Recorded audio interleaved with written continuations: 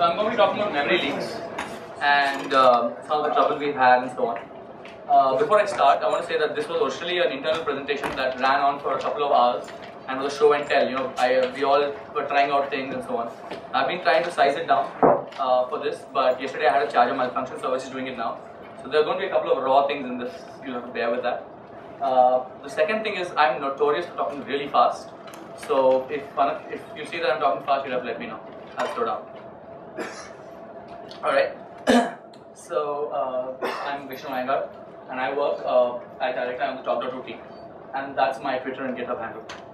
Vishnu, can you talk in the mic? Yeah. Okay. Is it better? Use the other mic if you want. No, I think it's easier. So I'm going to talk about some of the trouble we had memory leaks, right? So let's start with how do you know that you have a memory leak? So relevant to this is the application that we're building, which is top.2. It's a chat solution, and among the various parts of a chat solution is a chat client. So because we wanted to build a chat client and we wanted it available on different platforms, mobile, on machines, desktop and so on, and on the web, and we wanted to build different clients for these, we thought we'd cheat and we'll just build one client for both web and desktop. So it's essentially a web client. And on the desktop, we bundle this with the browser, and we have an additional component in there, which gives you the desktop-like features. So it's a web client, but it's very different because, people expect it to act like a desktop client, which means that you have expectations of being able to run it for a very long time. You'll run it for days at a time. And it's also the kind of, because it's a chat client, there's stuff that's constantly going on. First of all, your engagement with it is large. You're on it quite a bit of the day where you're chatting with people. Messages keep coming in, people go online and offline, your roster has to change. So all this stuff that's going on. So, we were working on this for quite a bit, and every once in a while we release something new when we are testing it. The QA guys pull it and they tell us, okay, move this box 3 pixels to the right, that sort of thing. And it all seems fine until we release it, and then you go ask people, how are things? How do you like the client? And people are like, yeah, it's okay. And you want to know what you did wrong. So you dig a little more, and then they say, it's really slow. And that doesn't make sense. Modern browsers are pretty fast. JavaScript has changed so much. Are they using an old browser? You're not sure what it is. So you go to their machine, you start the client up, and it's fine. And then they say, yeah, it's fine now. Wait a couple of hours, it becomes really slow. That's usually a good sign that you have a memory leak, right? It's in fact, they tell you things like, I'm doing something else and I get a ping because somebody's messaged me, and I switch to the client, and it takes so long for the client to come up. It takes so long for me to click and do anything. So what that means is that you're using a lot of memory, and ultimately the OS has started paging your stuff out of memory. And now when you switch back, it's pulling stuff back from hard disk, and hard disk is just way slower than memory. So that's the problem. So that's when you know you have a memory leak. And the kind of applications that have memory leaks are essentially what I mentioned. Most web applications are short-lived. You're on the page for maybe 10 minutes to half an hour. The ones that are there for a long time is where you start to have a problem, because on a client that's short-lived, you don't have to worry. Even if you leak memory, you're not going to notice. But this client is something which has a huge number of elements. It's a fairly large application. So that's one thing that's going to lead to memory leaks. The second part is, you've got dynamic elements that are constantly being created and destroyed. I chat with somebody, I create a chat tab. Somebody comes online, I create an element to represent that person, and so on. So there's elements being created and destroyed all the time, and it's got to stay awake, stay online for like 3-4 days, a week, whatever, however long user wants to keep it. So you can't afford to leak memory at this point. And the other things that sort of contribute to this is, if you have a large enough team or the code base is complex enough, then you can't work with a simplified model. You start using various abstractions that are commonly powerful for this kind of thing. You start using a component-based model. You have widgets developed by different people, and as the scale becomes large, it's harder to reason about what's going on. And all these things contribute to first of all there being a memory leak, and then it being hard to even discover that the memory leak exists. So let's talk about how you can get memory leaks in JavaScript. So back when we all learned C, there was this point where you learn about how you allocate memory. Every time you want to create an object, it gets allocated on the heap. And when you're done, you delete it. And memory leaks meant that you forgot to delete something that you allocated. But JavaScript is memory managed, you shouldn't have to do all that. So what's happening? So the question is, how is memory reclaimed on JavaScript, right? So really it comes down to this whole thing about scope. When you say new object, whatever, JavaScript's allocating memory on the heap, and it's waiting till that reference is out of scope, until there's no references pointing to your object, and then it's going to reclaim it, and that's really all it is. So, I mean, it should be fairly simple to deal with. I mean, things get a little complex with closures, because JavaScript has closures, right? If I retain a function, the function has access to everything that was in scope at that point in time. So technically, it's possible that you'll be holding on to stuff that you don't realize you're holding on to, and you've got to figure out, what gets held and what doesn't. All right. At this point, I'm going to switch to the demo, and if I can figure out how. Oh, there we go. Right. So let's actually take a look at this. So I've got this. I mean, this is the HTML files, and in most of these cases, I'm actually going to switch the file and then switch back to Chrome. Now I'm going to use Chrome for this because the Chrome's web inspector is really good, especially if you're trying to figure out what's going on in the heap and so on. So we'll be using that as an example. Obviously, different browsers are going to have different tools, and they're all not going to work the same way.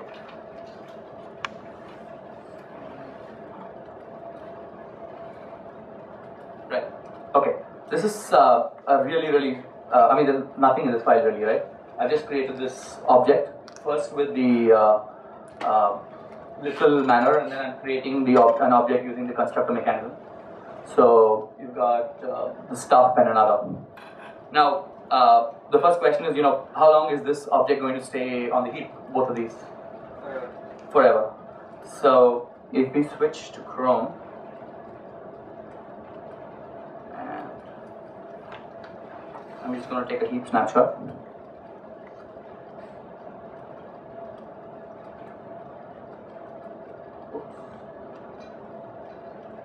Right. Now we're looking for this thing that was called movie.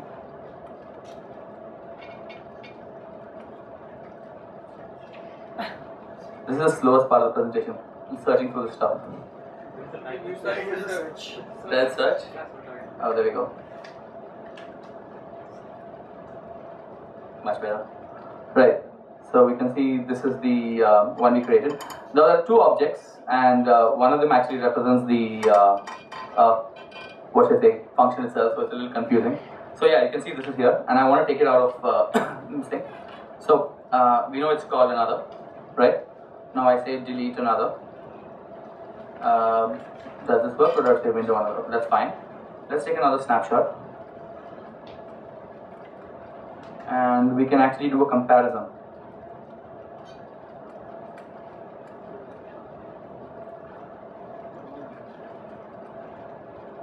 It doesn't let me switch now, does it? So you can see it's not here, right? It didn't seem to clear it. Let me switch away from the comparison mode.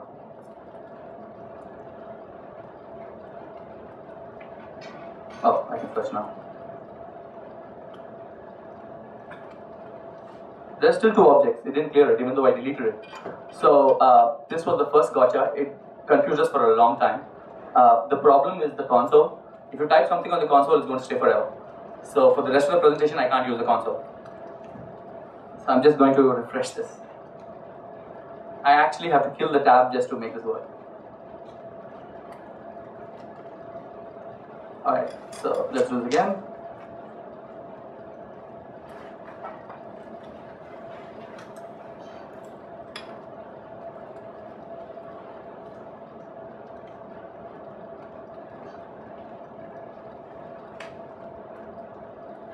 I believe it should get deleted now.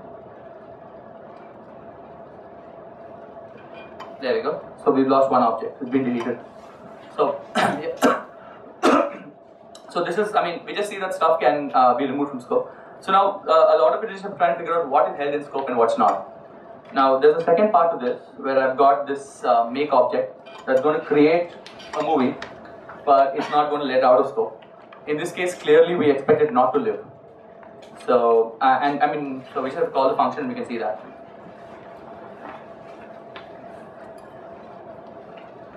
and I should just take another snapshot, and the number of movies should be the same. There we go. I know it shows one, but yeah, because I already deleted the first one. So there we go. So this is trivial. We see that stuff is removed from scope if you delete it from the global scope. Otherwise, as long as it's trapped in a scope, once the scope ends, it should vanish.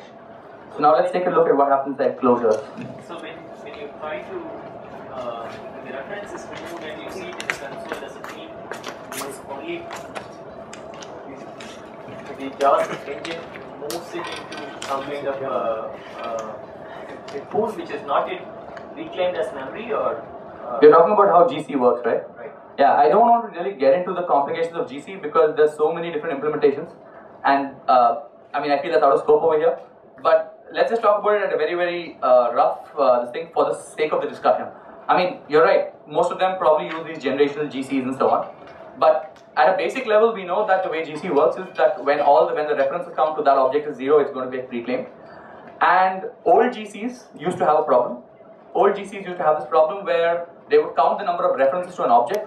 Now you could have two objects referring to each other, and that's going to happen all the time. You'll have, if you want to build a complex enough code base, you're going to end up with this cycle.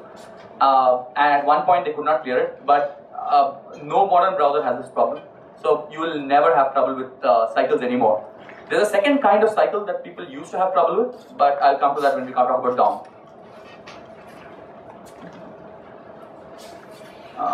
Alright, back we go. Oops, I forgot that I lost the... So a quick question. Let's say I have a DOM element. I detach it from my DOM, put it in a document fragment. And the document fragment goes, let's say, in a reference called A. And the scope finishes and the document fragment is lost. So will all this DOM stuff also get cleared, or this is just true for JavaScript variables? Can you hold on to that till we get to DOM? Oh, sure. The reason being that it becomes more complex once you get to DOM. So I wanted to start with just pure JavaScript for a bit. So let's take a look at this one. This is closure scopes. So I've got this button called make closure. Now, as I said, I'm not using the console, so I have to keep showing you files and then pressing buttons on the screen. It's going to feel very clunky, but that's the best we can do at the moment. So yeah, I've got this function with this button which is going to call make closure, and so this is that movie object again. Here's make closure where I say make function, and I'm just what am I doing with that? I'm just I'm executing the function and putting the return value in this div called closure, which is up here, a span called closure. Make function is going to create a movie and return the function with the movie trapped in the closure, but it just returns a string which is the title of the movie when you execute it. So it doesn't actually return the movie object. Now clearly in this case we know that it should be trapped in the scope. So let's actually look at that, and then we can look at a related piece. Oh, I broke it somewhere. That's not good. 55. If everybody sees it, let me know. Where is that? Function. Oh, no, where? No. 55. Thank you.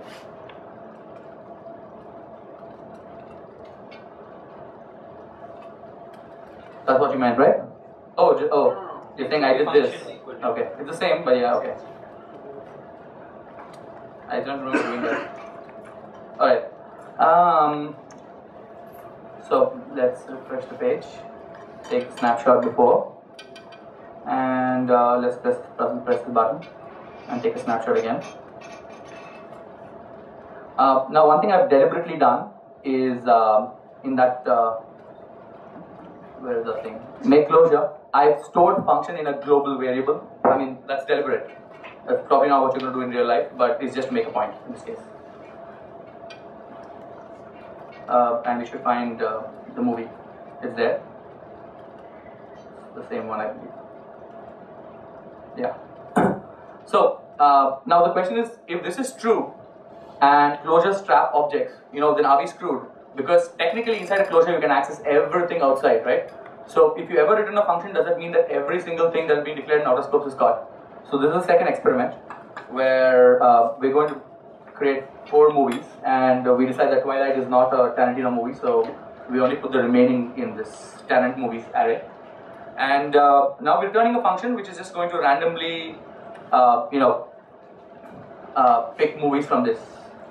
And then we've got this make suggester, which I believe is the second button being called, which is now going to create this movie suggester, which is supposed to suggest random Tarantino movies. And then I print the result 10 times. That's really all I'm doing. And so we do the same thing. Come back here. And I've already taken a snapshot before, so I do this. And there we go. So Twilight's not in there. Ideally, it would be great if Twilight is not caught in the scope.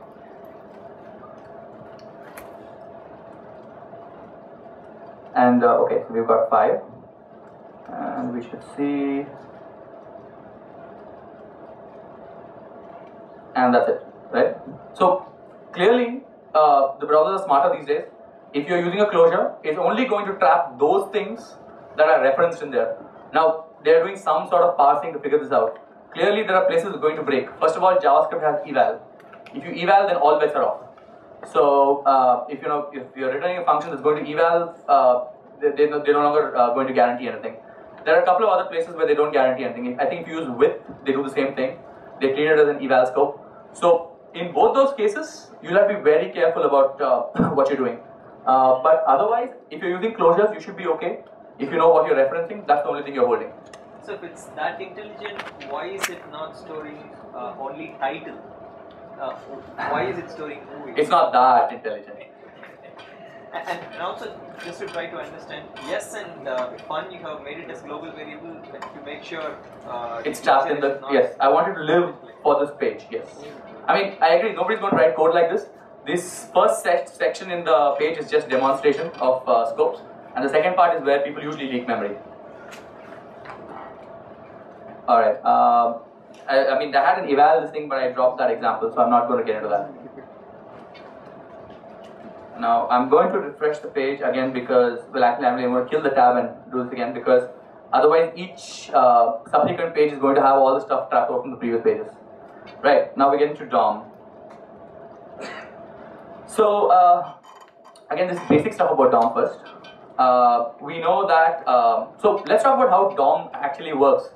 Now, we know that all the browser objects are all in C++, right? This whole thing is not written in JavaScript. But within JavaScript, you have complete access to the DOM. You can traverse the DOM. The DOM objects themselves seem to reference each other because, from an object, you can access its parent, you can access siblings and children. So, if you're in the DOM, which is the attached DOM, you can just travel around anywhere. And on top of that, inside you also get access to that in JavaScript. In JavaScript, if I get access to an element, I can do parent element and I get access to another DOM element. I can do similarly the children, or I can do next sibling, previous sibling, and so on. So, let's figure out how this, let's talk about how this really works because it's sort of relevant to this discussion. So, even though all those objects are in C++, what's happening is that there are proxy objects that are being created in the JavaScript world. The proxy object refers to the C++ object, and that's how you get access to it. But these proxy objects don't exist for every single element of the DOM. They're created on demand. So when you try and refer to something, it creates the object. Until then, it's lazy. So you're not going to have too many JavaScript, JavaScript objects that represent DOM objects all the time. Whenever you use them, they exist, and they're tied to the DOM object. Yeah, thanks. So, do you want me to repeat any bit so far? No. Oh, it's fine. Okay. So yeah, I was saying that you have proxy objects in JavaScript that represent each element of the DOM that you end up accessing at some point or the other. But technically, it can create one proxy for each element that exists in the DOM. Now, in the DOM itself, these objects refer to each other.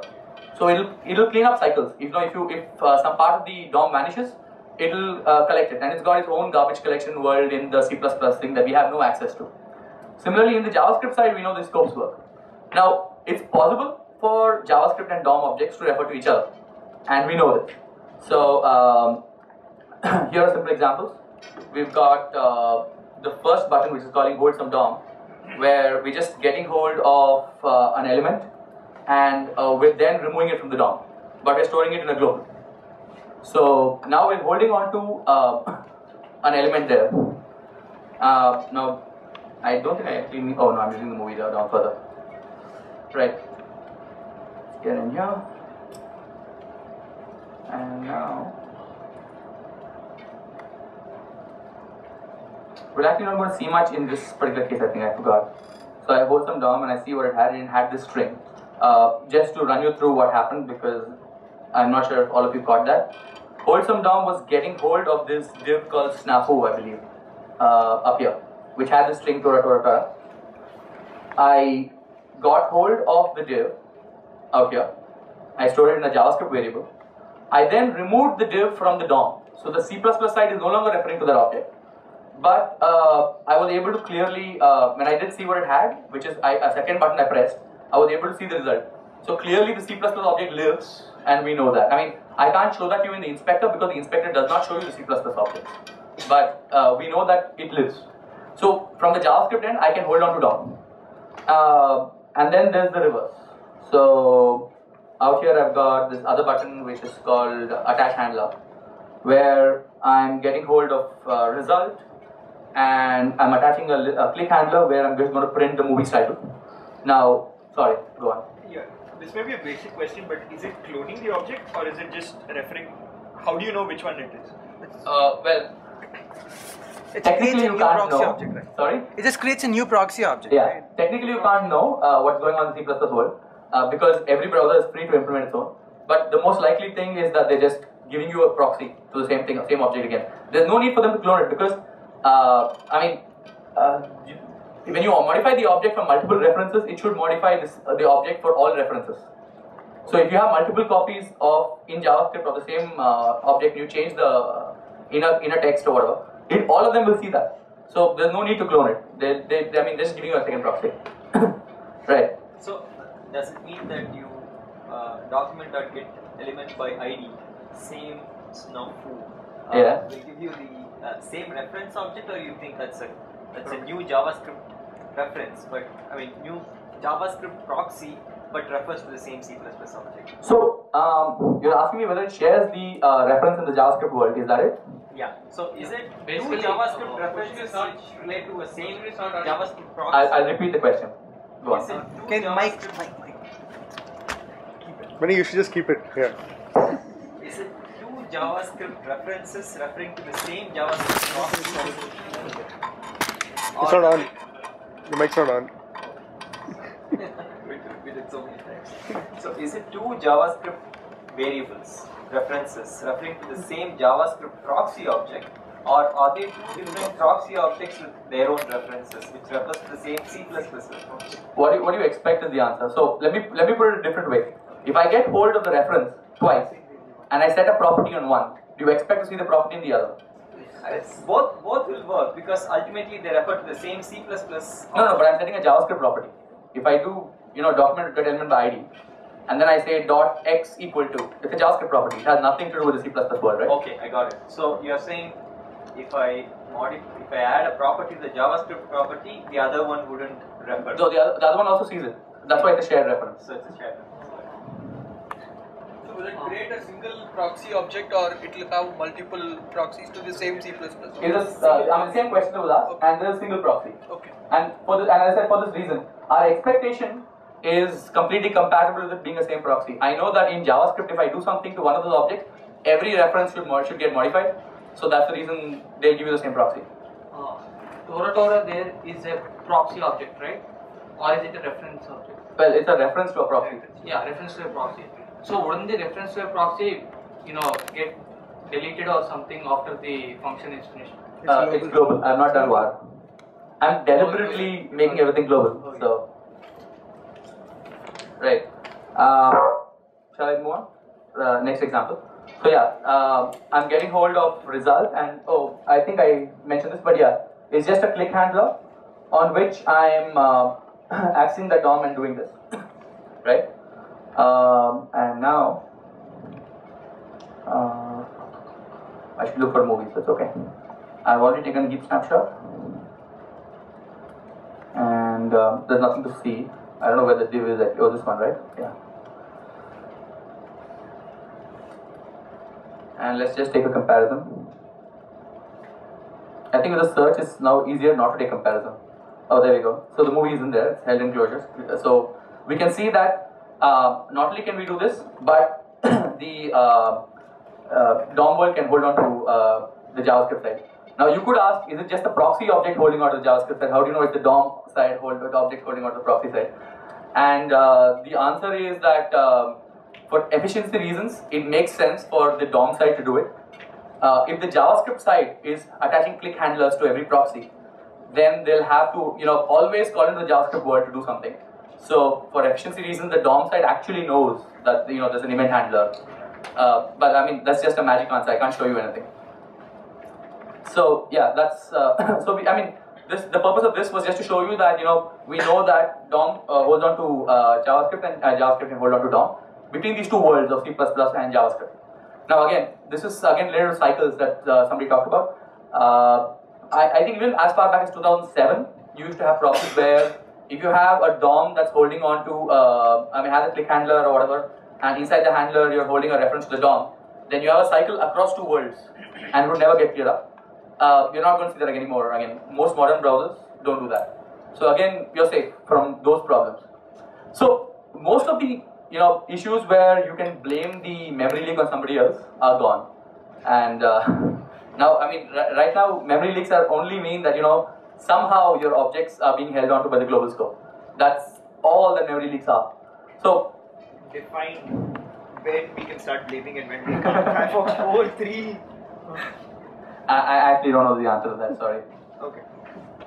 I don't know when they fixed that. I know i6 had the problem and they fixed it, so it's a very old problem, the cycles.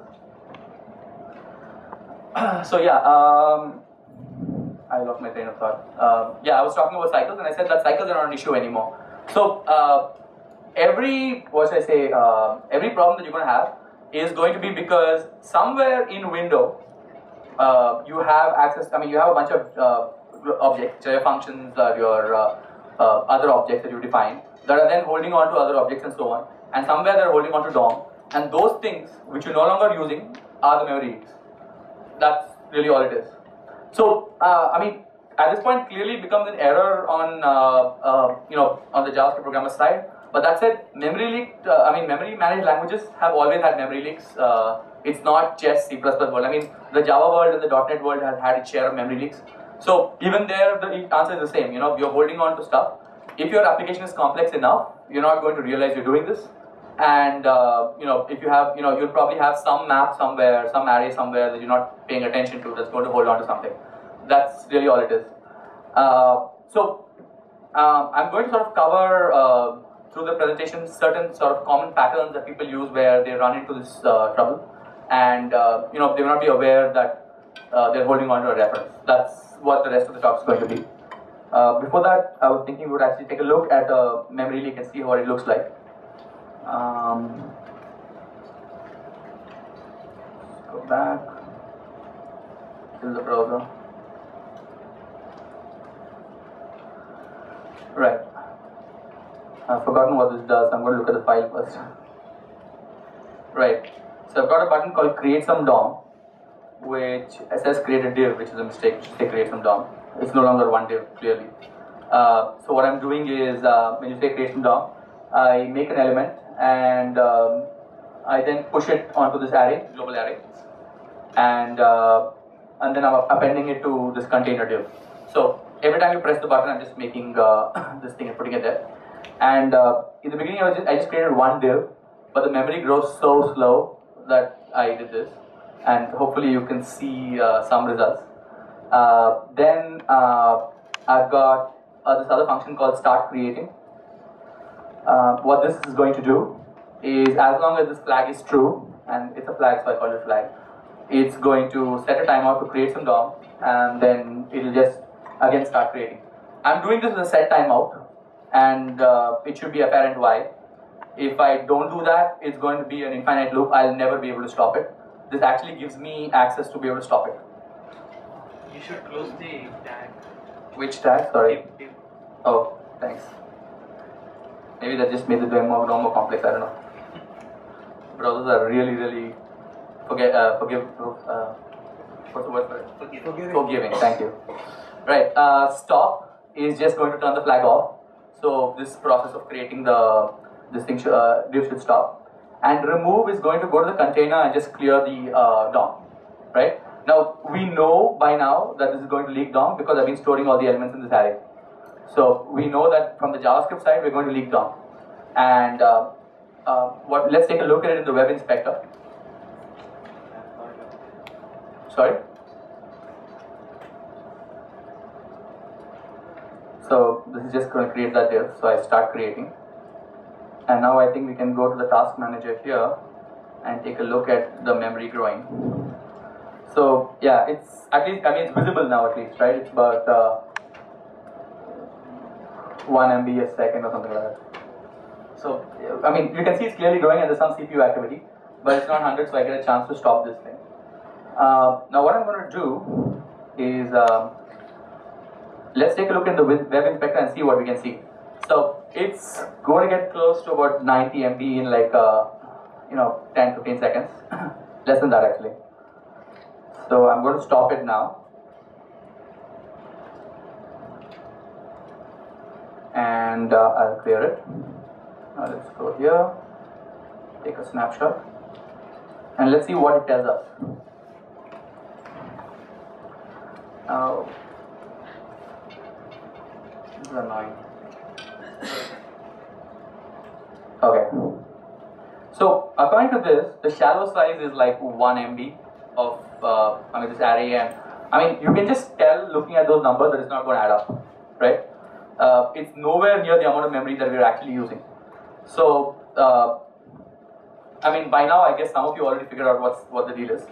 But the point is that it's very hard from this to figure out where the memory is being used. So the count is clear, is the count of the JavaScript object. But what's not represented here is the C++ objects. The DOM objects are not going to show up here. So if you're leaking memory, it's from this, at this point in time, you still can't tell where you're really leaking memory. What the biggest thing to shoot is.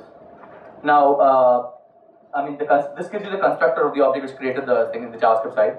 The object's count is again clear. Shallow size refers to the actual proxy object. The retained size is a bit confusing. It's trying to tell you what other JavaScript objects it thinks you are holding, but it's wrong half the time. So you really can't depend on it yet. And the retained size, the way it works, that thing has got to add up to more than the total amount of JavaScript memory you're using, because multiple objects will. There's another view. Out here you can see the summary, you can see the comparison, and the containment view is where you start following back and figure out what's holding onto my object. Now, the point of this is that in most other places where you deal with memory leaks, the common way of looking at it is to figure out what's taking the most memory after you run the plugin for a while, and then just find that and shoot it. You can't do that because you'll take a lot of memory in completely innocuous places. The actual leak is somewhere in DOM, and this you might have a large count of something, but it's not going to be clear.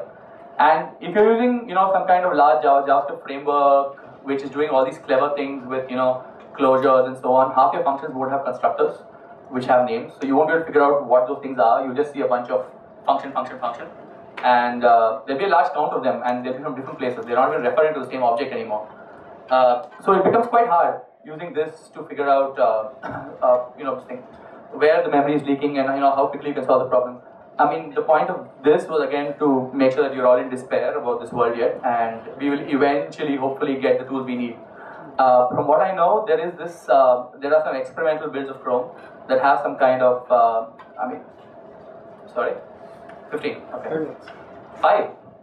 No way. But there's a break after this, so you can take more time if you want. Okay. So, they're giving you some kind of memory counter or something of that sort. But yeah. Alright, let's go back. I was getting to the meat of the discussion now, which is what leaks memory and how it leaks memory. Let's move on.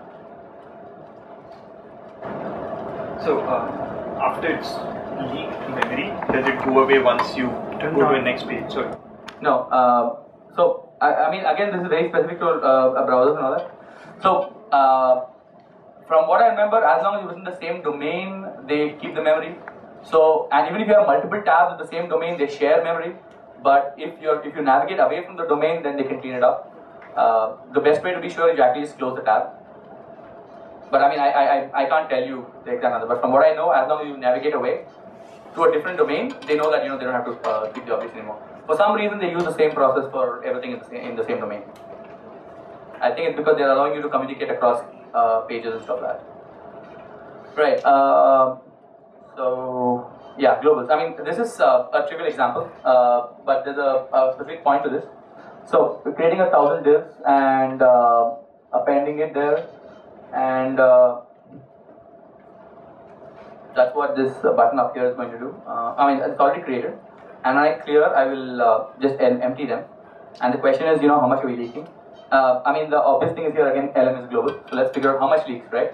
I've created 1,000 divs. I mean, the comment actually gave it away, I think. It says there. So we actually don't leak much over here. The point is that we know that within the JavaScript, in the C++ world, you can navigate from objects to their siblings. So the expectation is that if you're holding on to one object, then why aren't you holding on to all the others? Again, this is just Chrome being really smart. What is the thing called? I forgot. What are we looking for? Oh, it's a div, right? HTML development. Yeah. So yeah, I mean, we don't have any clearly.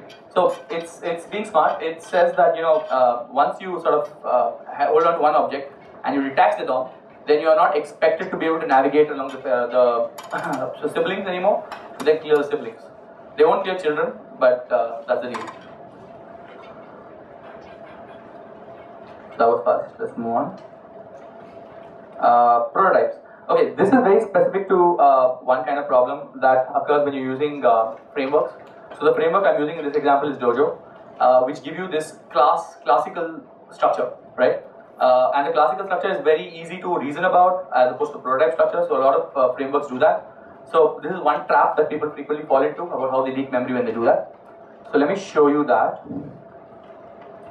So the way it works in Dojo, you can declare a class. So I've declared a button producer, and I've got a field called button, and then I've got these three functions, right?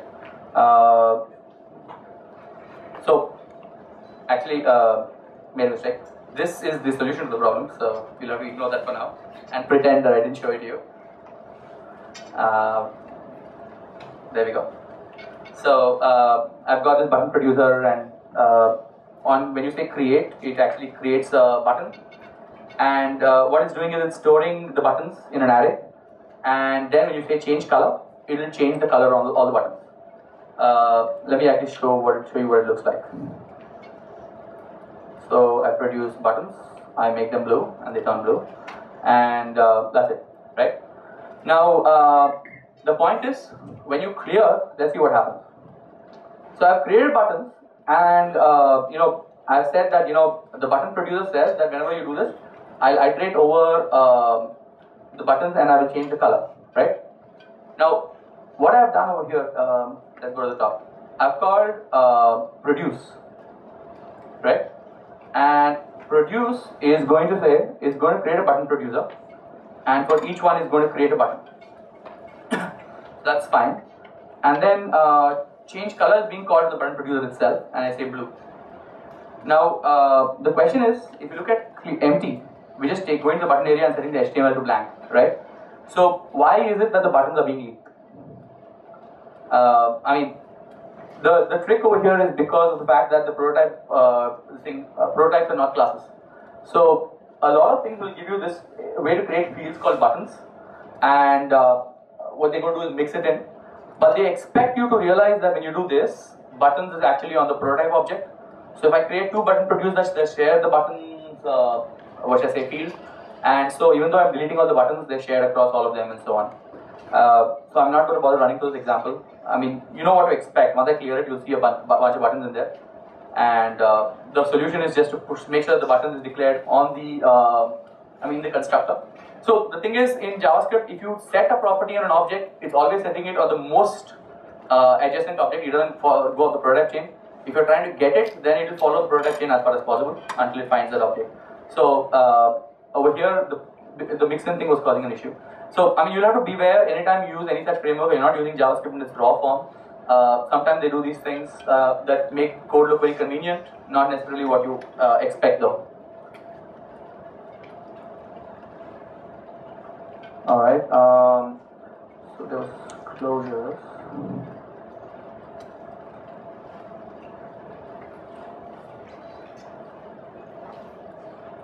Alright, let's see what we do. So we produce an unsafe toggler and toggle and empty.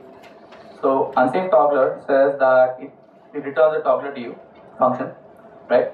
The toggler is basically going to take a button and swap the background color and the color itself. And we're using Dojo here, but it's the same as having an event listener. On click, it's going to call the toggler, and we return the toggler function. Now, what we're doing is when we create these buttons, we're storing only the toggler functions, and not the. But we've covered the sort of closure thing, and we know that this is probably going to hold on to the buttons, right? So on emptying it, it's not going to clear the area. So I mean, since we've seen this example, I'm not going to show you this thing and how it works. The question is, how do you fix this? Because in case you want this kind of pattern, and where do we go? There we go. So sometimes you can't refer to the object. You have to break that closure. In this case, what we're doing is using ID. So you know that if you want to keep the function alive and make sure it's not referring to things in the scope, break it using a string or something of that sort, some immutable object which is small, whereas the button object might be large and could leak. So I've covered the jQuery on piece and the Dojo widget piece. One question on closure. You Yeah. have these variables created. So does this mean that the parse tree is first created? The parse tree is first because you might have n number. Just hold it to that.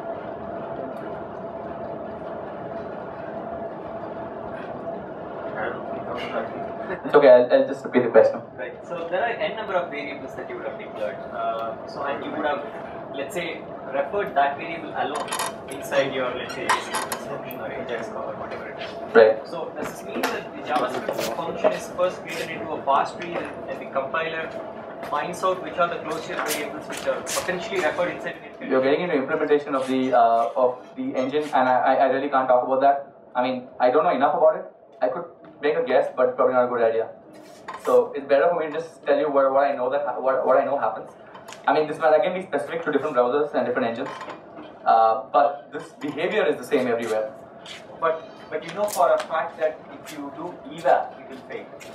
Again, they're trying to be smarter about eval. What they're saying is that they can no longer guarantee anything with eval, because eval, they have no idea what you're really doing. Now, they'll keep closing that boundary. Every once in a while they'll take a look and say, okay, this is a common pattern people use eval, and I can guess what he's trying to do over here.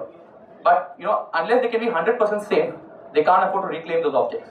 So every time they notice something new, they'll sort of say, okay, this is a pattern with eval that we can afford to reclaim. But since eval essentially takes a string, they have no idea what the contents of the string are. If they freeze a string, they may be able to figure it out. So they've got ways to intern strings now and so on. But again, it becomes really complex, right? Okay. It's possible they could even create an immutable function based on the string so that the same function can be repeated again. Yeah, that's provided the string itself is not a parameter or some point. I mean, the minute the string starts coming from some text area, you have no idea what's going to happen anymore. So, I mean, let's take a look at jQuery on, because jQuery is something that people use a lot. So there are multiple ways to use jQuery, and now there's a more recommended way. But let's look at the old way, and people know one problem with it, which is thing. But let me show you the memory leak issue. It's interesting because this one is not so apparent. So I've got this randomizer, and it takes a count as a variable and stores it as a field. And then make text is actually going to get hold of the span with that count, and it's going to store a random number in there. So that's simple. Now the button over here is going to say create one, and I have create many. They do similar things, so we can pay attention, look at both. So create one says every time you say create one, it's going to increment this count is going to make elements, get a randomizer, and then it says find this button, on click, make text, and it passes that function. Now, what I've done over here is make elements is creating a div, which is a holder, inside which I'm setting a button with this ID and a span with the same ID, and I'm appending it to the container. So, just to show you this, if we go here, I have this, and the expectation is that setting this will change the random number. Create many is just creating 1,000 of those. So, they all just independently toggle this. Now, clear is going to actually remove, which is just going to set this in HTML. Now, at this point, I haven't trapped anything in a closure. I haven't really done anything. All I've done is, set this, on click, touch this, right? But let's see if this is leaking. And you know that it's going to have to leak, or I wouldn't bother showing you this. Let's see. Look at the count.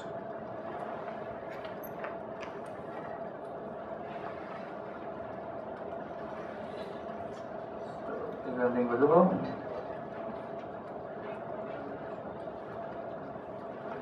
I'm not able to see anything yet. Let me just repeat this. I'm not sure what I missed. Was the default section? Oh, is it? Oh, okay. Thanks. Right, so we can see we've got 1,000 button elements, 1,000 div elements, 1,000 randomizer elements. But we have, let's look at the spans. We have 6 span elements. What's going on? Because for every button we created a span and we put them in a div, and for every such pair we have a randomizer. So why is it that we have 1,000 of each and just one span? 6 spans.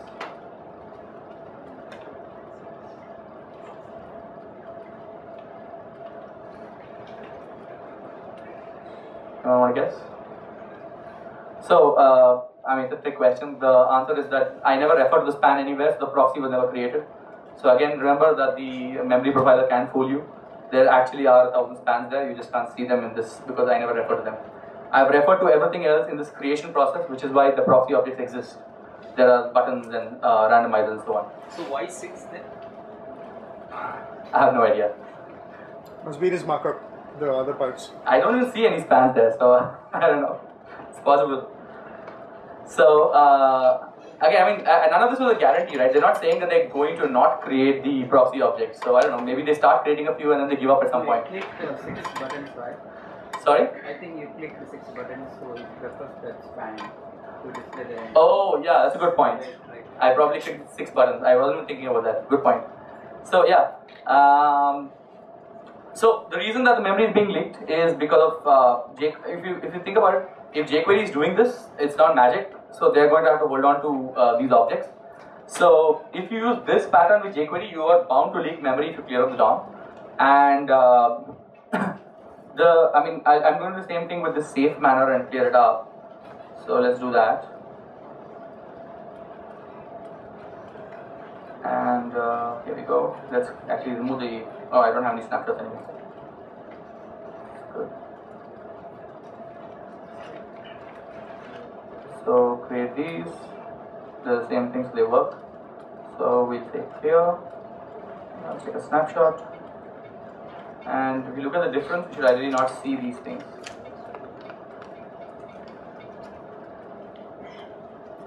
So yeah, it's, I've got like 4 buttons and so on, so clearly it's worked. So, what's different? So there are 2 ways to solve this problem. There's one way which is very recommended right now for other reasons, which is don't create 1,000 handlers. So now they recommend that, you attach the handler to the container object and then, you smartly figure out. In this case, it would be a bit annoying because you have to get hold of the button, figure out its ID, figure out the number, and then find the corresponding span. But you could do it that way. Or maybe you could traverse the DOM and find it. And what I've done here is, with the current pattern, how do you fix it? So now I've got handlers, which is a hash, and every time I create this, I'm storing the function handler that I passed to the button, right? So earlier I was just passing the function inline. Now I've stored the function inside a variable and then I'm passing it in. And that's stored in a hash. And now when I remove, I actually say jQuery off of all of those handlers on those objects, which then takes out those corresponding handlers, and then it's safe to clear the thing. So then when I call remove, it's fine. So this is the correct way to do it. If you have a complex enough application, there are points where you might use the smart jQuery handlers, but sometimes even the containing div is going to vanish because you really don't want to attach everything to the body. That's actually going to slow down the processing. So you will attach them to some smart container. You know, if you have a widget, you're going to attach it to the container. But if the widget itself vanishes, you will have to take care of destroying the handler. So you're going to have to store the handlers. So in a way, you know, you would think that as long as you're not holding global references, everything is fine. Here's a place where you actually have to create something like a global reference, at least global to that scope, so that you can clear it up. So if you start doing this stuff with event handlers, you're going to have to be careful. You might actually have to create scope, and it'll, in your mind, it'll look like you're making the problem worse before you fix it. So again, I mean, the safe manner that jQuery recommends is fairly good for a small enough web application where you know that the containing element is never going to vanish. It's only in cases where even no matter what container you've chosen, that container might vanish, and you don't want it to live forever, that you're going to have to look at this process and figure out and use jQuery off. Probably one of the least used jQuery functions, I don't know. So, how am I doing in time? You're Done? 10 minutes past. Okay, I'll do one more and I'll stop.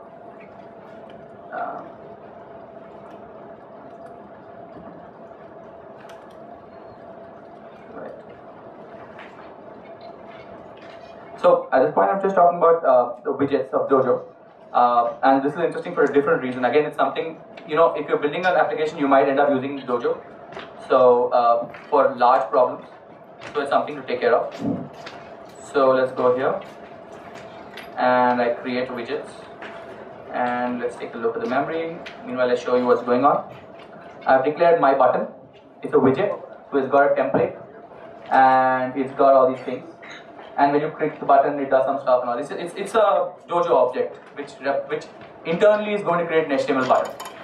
And I'm just creating 1,000 of them, right? They're not stored anywhere. There's no references in global, nothing. If you take a look at the heap, we're going to see 1,000 of these.